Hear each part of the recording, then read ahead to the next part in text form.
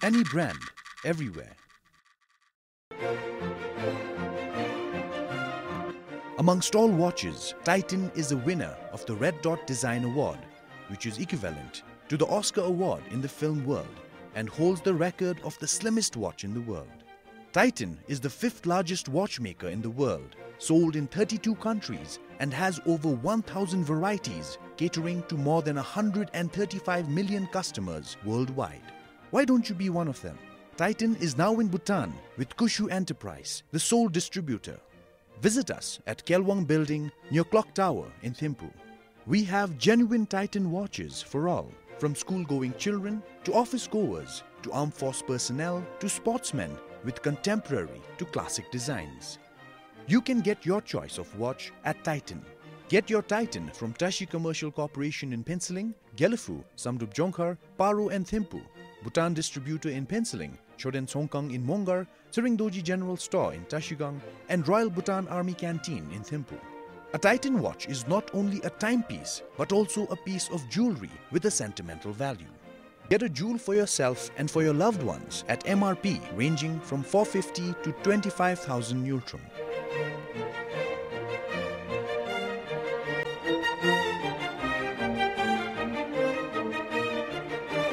When you choose Titan, you are choosing a lifetime companion you can depend on every day and every season.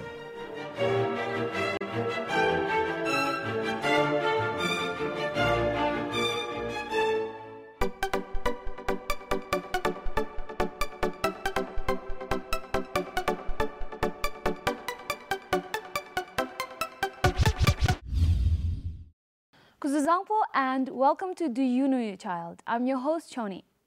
Positive reinforcement can greatly help young people establish individual values and make healthy decisions. Studies show that young people who feel a lack of parental warmth, love, or care were more likely to report emotional distress, school problems, drug use, and unhealthy behavior. When children express a desire to talk, parents should give their undivided attention. They should put aside what they are doing, face that children, and give them the attention. If parents, for example, continue to read the paper or watch television while the child is trying to communicate with them, the child may get the message that their parent aren't interested in what they have to say or do. So if children express a desire to talk at a time that the parent is unable to do, parents can schedule a time later on to talk to them. In our last show, our participant made some commitments. Let's see how well they're doing. I'd like to speak on behalf of his dad. He committed that he'll spend quality time with the son and with the daughter, but he tries his best whenever he can. On weekends, whenever kids have holiday, they go to Bajo and we spend quality time. So he's trying to keep up his commitment.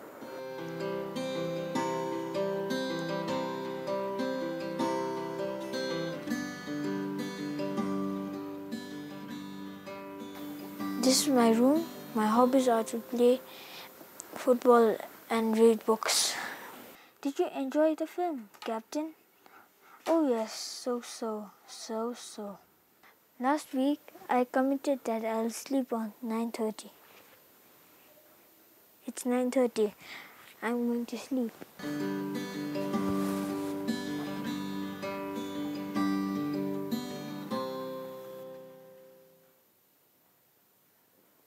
Children should never be afraid to speak with their parents. No matter how tough the topic is, even if they have messed up badly, they should not think that their parents will hate them or want to close the door on them. Parents' love must be unconditional. True, there may be consequences or emotions of disappointment, but children must know that their parents are there for them. After all, if they cannot believe in their parents' love for them, whose love can they believe in? Let's see which family we have today. My name is Dorji. I work for Minister of Economic Affairs. I study in class 4B. I am from Thimphu. My ambition is to become a doctor. Now this is my mother. Her name is Phuntsho, and that is my grandmother. And here's my little sister, baby. Her name is Kitso. I am very excited to go to the show because my friends and whole Bhutan will be watching me on television. Bye-bye. Let's welcome our first participant, Dad Jimmy Dorji, and ask son Kindan later the same questions and tally their answers. Welcome to the show. My first question, as always, is: do you know your child? Yes. Okay. How many children do you have? I'm a father of 2 children. Okay. Tell me a little something about your family. We live in Chhoden. My wife is from Ha, and I'm from DZONGKHA. And my mother-in-law live with us. Okay. So we have altogether 5 in the family. All right. So small and happy family. I see. How old are your children? My daughter is, she'll be 1 year after 1 month, and my son is 9 years old. Okay, so there is a gap of 8 years? Yes. And yes. was that planned, unplanned? I think it's, let's say it's planning. Let's say it. You planned it, but I feel like I've heard a lot of people say that, you know what, while you're bringing one children, it's easier to bring another one too. So what parents try to do is they try to do the bringing up all together, but you waited for the first child to grow up and be fully, well, partially independent, and then you've decided to bring another one. So what's the logic behind that? It was a need of our time. Basically, it's well planned. After my wife gave birth to my son. The first one? Yeah. Okay. She had to pursue her higher studies. I see. Then as soon as she completed, so I had my own planning to pursue my father's studies. So that has taken us such a long time I see, okay. to give a second child. Here's a question that I think a lot of the young couples want to know the answer to. Do you think it's really, really practical, and do you think it is doable for you to continue your studies once you've become a parent? Because I heard people say it's really difficult to focus as a parent because you have a child at home. To some it may be, but to some it may not. But definitely to me it wasn't an issue. I see. But the only thing is we had a lot of a gap between the children. So when I pursued my master's degree, I had my son. With you, okay. Yeah, so I had to take him with me. I see. Of course, my wife had to take a extraordinary leave. I see. But she came along with you? Yes. Okay. So that must have been nice. Yes, obviously. It was see. good for my son because he was exposed to a different culture. Of course, yes. And he learned many things there. True. It's yeah. a blend of 2 cultures. So I think it was good for me and for my son. Yeah. And what about when your wife went for her studies? What was the situation then like? Did you stay back, or did you go along with your wife? No, she did her for the studies here only. Oh, okay. Of course, it was affiliated to one of the universities in Australia. I see. So it was a conversion course. Is it difficult to be a parent and study at the same time? Or is it the same as being a parent and working? I think it would be quite different. I see, okay. It was quite difficult for me. Firstly, we were young parents, and we need to give attention to our child. Yeah. And that was, we consider it was one of the most important thing. And at the same time, when you pursue your higher studies, a lot of research, a lot of readings. So it was very difficult to balance in the first place. But gradually, yes, as you go along. I see. Okay, all right. It was fine. Okay, all so right. in fact, I could even devote my time for his studies, especially DZONGKHA. No, okay. So I devoted my time for teaching him I see. DZONGKHA. I see, all right. So it was... okay, so it's possible to be a student and a parent at the same time. Yes. Okay. Okay, this does not mean we're encouraging any teenage pregnancy here, but like you said, if you want to do your master's especially, I think being a parent shouldn't be a problem at all. Okay, have you watched this show before, or did your son just drag you out of the blue? Yes, a couple of times. In fact, my son made me watch this, and he was indicating that he will have to take me once to this show. Okay. So It's very simple, the rules of the show. I'm going to ask you 10 questions related to your son. Then right after you finish answering them, we'll invite your son here and then he'll get to answer all these questions. We'll tally the answers and that'll be your score, okay? All right. So are you ready for your questions? Yes. Number 1, who wakes him up in the morning? Most of the time it's me. It's you, okay. Yeah. Is it difficult to wake him up in the morning? Oh, yes. Okay, all right. But so if you're not there, who wakes him up then? My wife. Okay, but mostly you. Yes. All right. Question number 2. What is Chhoden's favorite sport? I think cycling. Oh, okay, all right. Question number 3. What did your son eat for breakfast this morning? Fried rice. Fried rice, okay. Number 4. What is his favorite juice? Orange juice. Okay. Number 5. Where was your son born? Tempo. Would he know that? Yes. Okay. Question number 6. Who is your son's favorite singer? Ugin Bande. Ugin Pandey, okay. Number 7. What was your son's percentage in his midterm exam? Around 70. Okay. Question number 8. Who is his favorite auntie and auntie or uncle? And when I say auntie or uncle, it's the strict meaning of the word, not the Bhutanese meaning of the word, not everybody in town, but just your brothers and sisters and your wife's brothers and sisters. Of them, who is his favorite? Choose one, uncle or aunt. Auntie Bom. He calls it Auntie Bom. Auntie my Bom? elder sister. Okay, or your elder sister, okay. Question number 9. Would he know when the coronation of the 4th king was? Yes. He would know, okay. Your last question. Would your son know when the 4th king was born? Yes. Okay, all right. With this, you've answered all the 10 questions. Now we'll have your son answer them.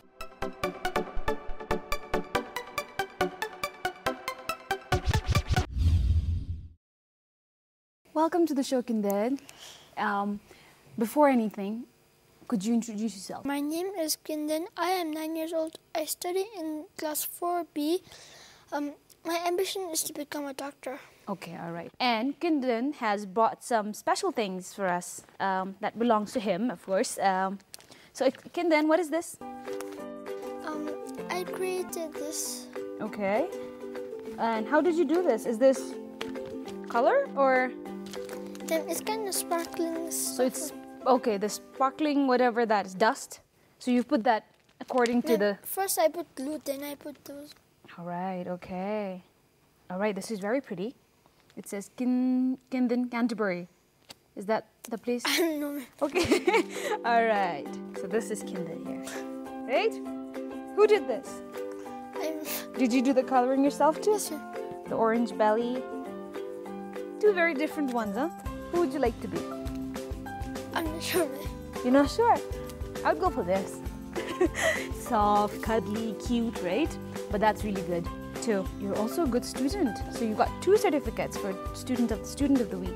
Which school did you get this from? It might be Green Slopes, sir. Green Slopes? This one. Okay, all right. I think this is a good movement in schools to encourage students to Yes. behave well on a weekly basis. Because what happens a lot of the time is schools tend to keep it during the end of the year, and it isn't really fair. I think a weekly basis evaluation is important. And few certificates again. It says 2011 Premier's Reading Challenge. And what did you do to get the certificate? We read books, ma'am. Okay, and you must have read really well. Are you a good reader? I'm not sure, ma'am. You can talk good about yourself. Be honest. Are you a good reader? You don't have to be too shy. No, ma'am. I'm not sure, ma'am. You're not. If I'm good or bad. Okay, I'm going to ask Dad because I think he knows the Bhutanese standard. And so, according to the Bhutanese standard, let's say, is he a good reader? Yes, definitely. That's why he was given certificates Yeah, see? by the Premier of Queensland. Then he was very young. Oh, okay. This was in, when was this? 2011, yes. Yeah, there was a competitions organized in dedications to the Premier. I see. Okay, all right. So there were a lot of competent students. Yeah. You should be a little more confident about yourself, my dear. You have so many certificates here.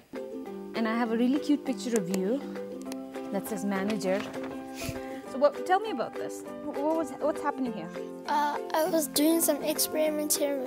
Okay, it says change water, and then I see some blah, blah, blah, whatever that is. What is it? How are you changing water? We put some chemicals with the others, then it just makes sounds. Oh, okay, and then it changes the color? Yes, ma'am. Okay, can you drink that water? No, ma'am. No, all right. Okay. Did you try? Can you tell a funny story? Ma'am, over here, I was doing something, and the others didn't know what to do, so they copied me, and some bubbles were coming out. All of us thought that it was going to blow, so we went out of the class. And when we looked, nothing happened. It was just the bubbles. All right, so it's good nothing happened, huh? Otherwise, you would be in trouble. But you ended up not getting in trouble and taking this really cute picture. And then finally, we have a certificate of recognition presented to Kindan for Cooper's Plain's ways of behaving. Kindan considers how his actions affect others. He always behaves with kindness and compassion. I'm really glad that you brought these certificates with you here, because this gives a chance to all the parents out there, also the teachers, and any organization that is dealing with children to learn these various ways of appreciating children. It encourages you. It makes children proud and happy to get certificates. So I've asked your dad 10 questions related to you. Now I'm going to ask these questions to you. Who wakes you up in the morning? My father. Okay. Question number 2. What is your favorite sport? Oh, okay. Football, Football. What other activities do you like to do? Basketball. Okay. Question number 3. What did you eat for breakfast today? I ate fried rice, ma'am. Okay. What's your favorite juice? My favorite juice is mango juice, ma'am. Okay. Where were you born? I was born in Temple Hospital, ma'am. Okay. Question number 6. Who's your favorite singer? My favorite singer is Justin Bieber, ma'am. From the Bhutanese fraternity? Who do you like? Ukin Banzer. Okay. So, would you want to sing? Please? Okay. All right, thank you. I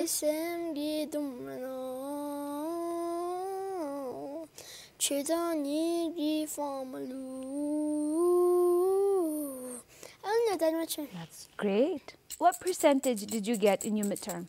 I think around 52, man. Question number 8. From your uncles and aunts, by that I mean from your father's siblings and your mother's sibling, who's your favorite aunt or uncle? Aunt Jenga. Is she your mom's sister or your dad's sister? Dad's, man. Dad's sister. How many sisters does dad have? Dad, I'm not sure, man. Okay. He has lots, man. He's lots. Okay, all right. But your favorite aunt is? Jenga. Chenga. Okay, all right. Question number 9. Do you know when the coronation of the 4th king was? June 2nd, ma'am. Okay. And did you know, ma'am, the 4th king was very smart and kind-hearted, ma'am. Yes. Do you know when the 4th king was born? 11 November 1955, ma'am. 11th November. Okay, very good. With this, you've ended all the 10 questions. Now we're going to take a look at the score. Who wakes him up in the morning? Me. My father. What is Kundan's favorite sport? Cycling. Okay. What did your son eat for breakfast this morning? Fried rice. Fried rice, ma'am. What is his favorite juice? Orange juice. Mango juice. Where was your son born? Temple. Temple Hospital.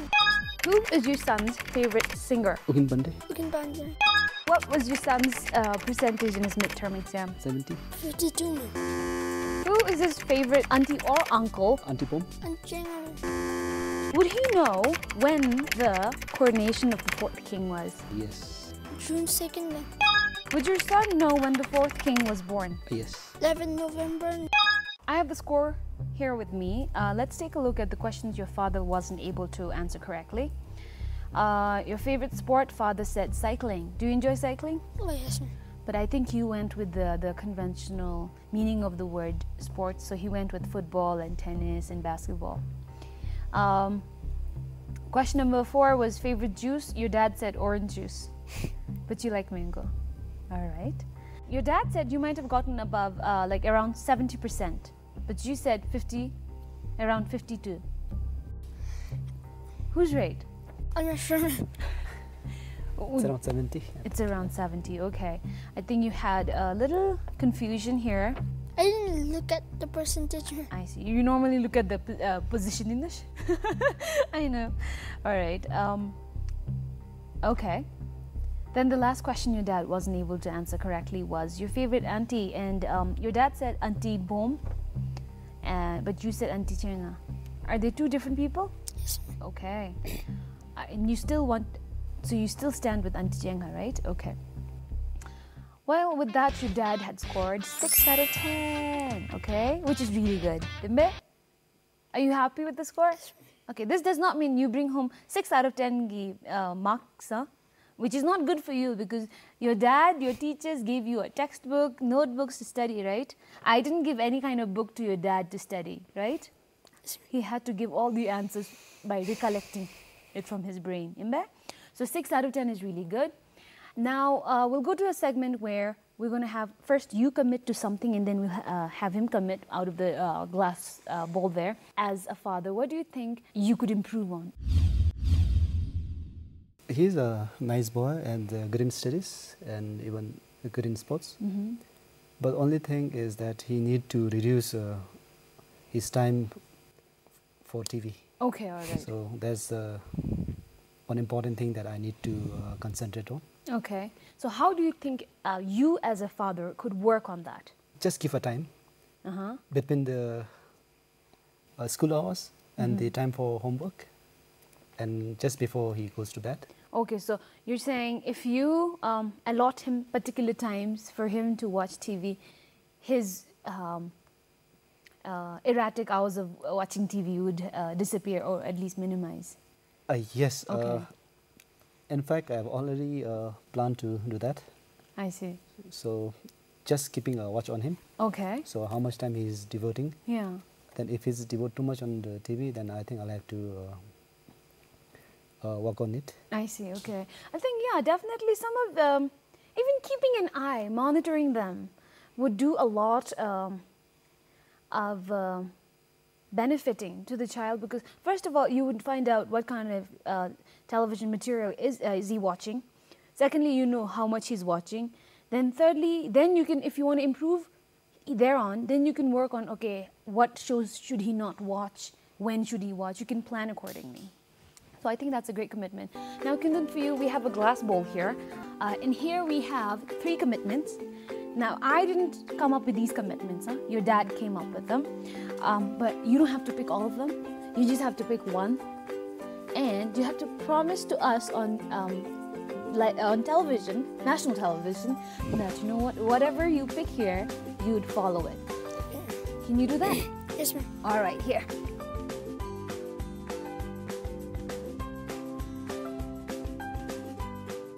Watch less TV. All right, watch less television. Do you watch a lot of television? Yes, ma'am. Okay. I think the recommended amount of television per day is 1 hour, 30 minutes, I think. Okay?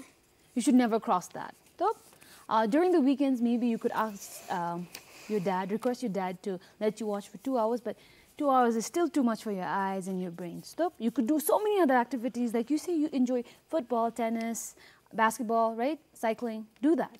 It's better. Okay? Now we'll go to the segment called With Love. We'll have the dad read the letter first, and then it'll be your turn.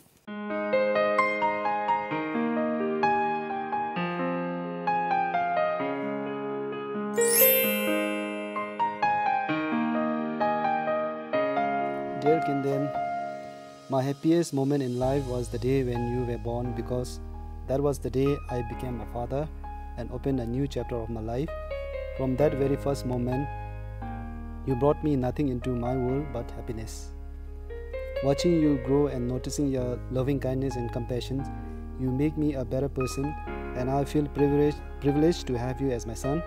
Your compassionate nature is the greatest gift that I have ever received from the God. You have an inherent beauty in your character, so use it as a strength to change the world into a better place for everyone to live. Be good, explore and enjoy your life. Your father will always be there for you, no matter what.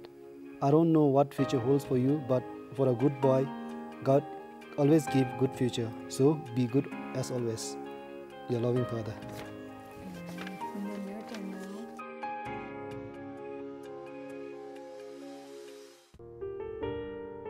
Dear Dad, you are the best parent in this world. I am so lucky to have you as my dad because you care for me so much. I love you and will be loving you forever, no matter whatever happens. I promise to be a good son and look after you when you grow old. I will always be there when you need me. I will prove to be a good son and will never leave you behind. With love, your son, Chhoden. I think my future is secret. I think your father, you don't even have to work extra hard to prove that you're a good son. I think your dad already knows that you are a good son already. Okay? And thank you so much for writing the letter. With that, I have few things I want to give you for being a very beautiful guest, both inside and outside on the show.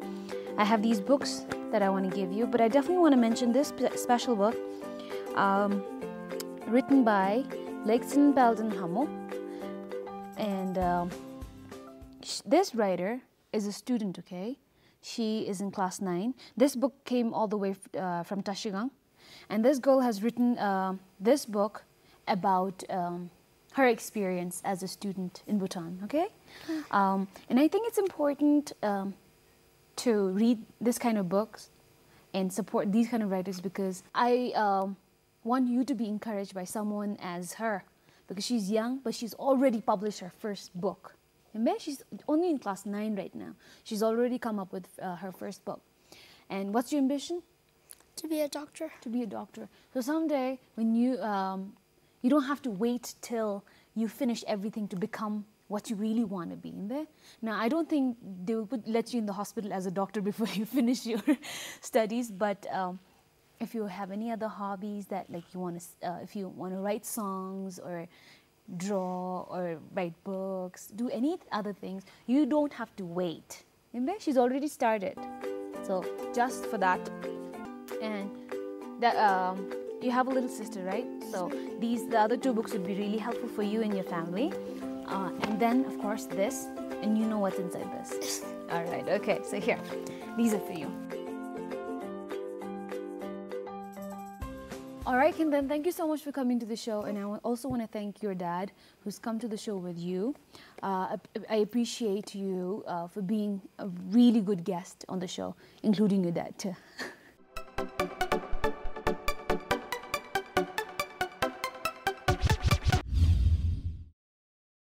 Positive parenting starts by creating a good relationship with your child so that he or she responds to gentle guidance as opposed to threats and punishments. The most effective discipline strategy is having a close bond with your child. Kids who feel connected to their parents naturally want to please them. Practice loving guidance, not punishment. Punishment is destructive to your relationship with your child and ultimately creates more misbehavior. Guiding your child means setting limits and reinforcing expectations as necessary in a way that helps the child focus on improving his or her behavior rather than being angry at you. Come back next week, and if you'd like to be a part of this show or if you have any suggestions or feedback, please email us at parenting@pbs.bt. Thank you and bye-bye.